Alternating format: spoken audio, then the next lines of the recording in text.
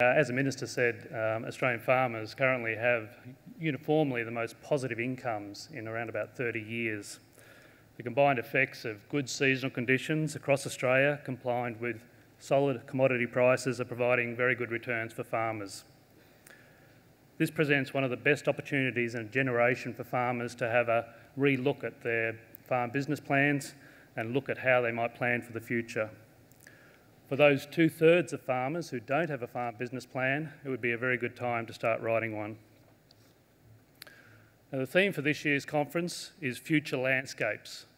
It's about how the environment in which our industries operate, be it economic, social, climatic, ecological, how that will look in the future, and how our industries will shape that environment and how that environment will shape them. It's about positioning our industries for the prospects, the uncertainties and the risks looking forward. Over the course of the conference, I hope you'll take the opportunities to explore these issues in some depth. For now, I just want to touch on 3 things. First, the prospects for our farming, fisheries and forestry industries hinge on sound economic management globally. How Europe manages its way through the economic difficulties and developing countries manage their economic transitions will determine the shape of the world environment over the next 5 years. Second, in preparing for the future, amongst other things, producers need to manage a range of risks, including economic uncertainty, climate variability, and sovereign risk. And third, I want to look to the long-term horizon, how our industries go about making their plans for the future and how they position themselves for the challenges over the next 40 years. But let's start with the outlook for the global economy. This slide shows world economic growth over the past decade and over our projection period. As shown here, we have seen sound economic progress globally over the last 2 years since the financial crisis in 2009, with particularly strong growth in 2010.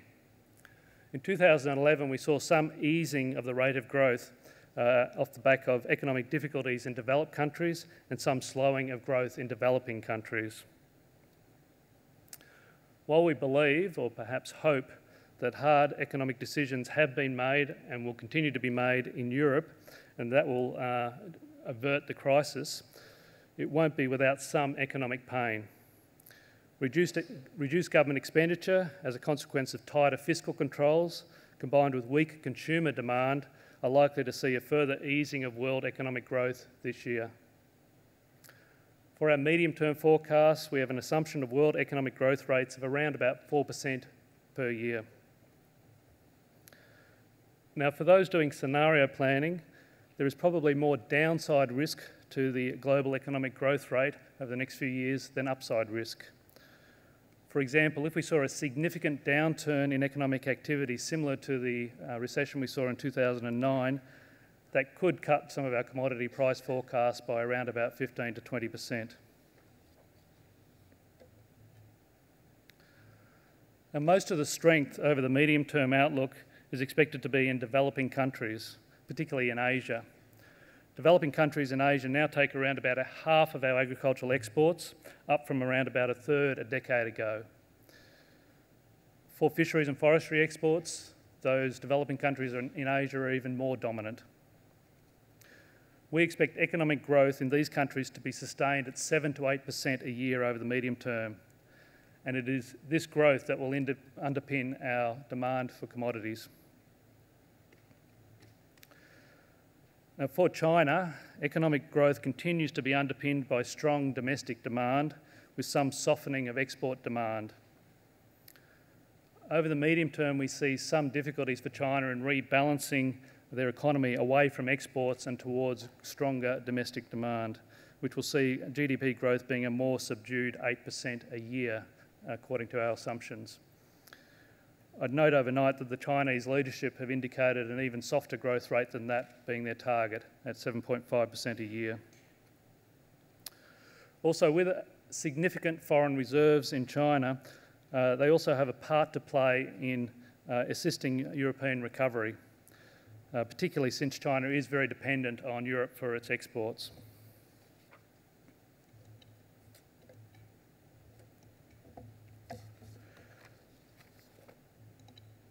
For Australia, economic conditions remain sound, although continue to be driven by strong commodity exports, particularly mining. We have assumed for our forecast a growth rate for Australia of around about 3% a year.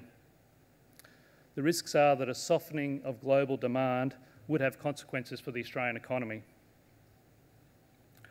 For interest rates, we expect them to remain close to their current levels in the short term, but to gradually rise over the projection period. This reflects an expected rise in global interest rates over this period, but also reflects efforts to keep inflationary pressures under control in Australia. The rising interest rates will create some upward pressure on borrowing costs for farmers, fishers and forestries.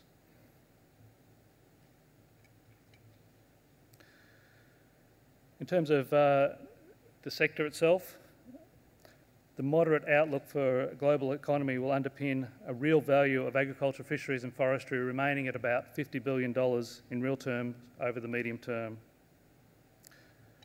We also see the real value of exports being around $38 to $39 billion over the next 5 years. We expect a general easing of commodity prices in real terms over this period, following recent highs. Continued livestock, herd and flock rebuilding is expected over the next few years, with reduced wheat areas, but some expansion in barley and canola areas. Now, these changes in relative commodities reflects the relative returns between alternative crops and livestock.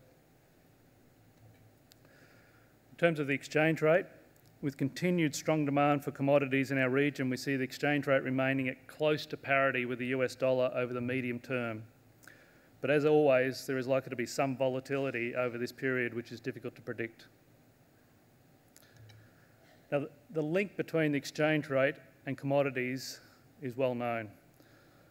Higher exchange rates have occurred in periods of commodity export growth and lower exchange rates during periods of lower export growth. Historically, it is agricultural commodities that have driven these changes.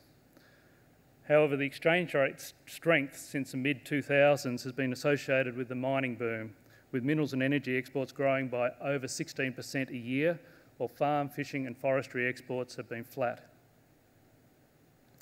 Whereas in the past, the exchange rate provided some buffering for Australian farmers by moving in line with global returns, the dominance of the minerals and energy exports in our commodity trade has broken that nexus.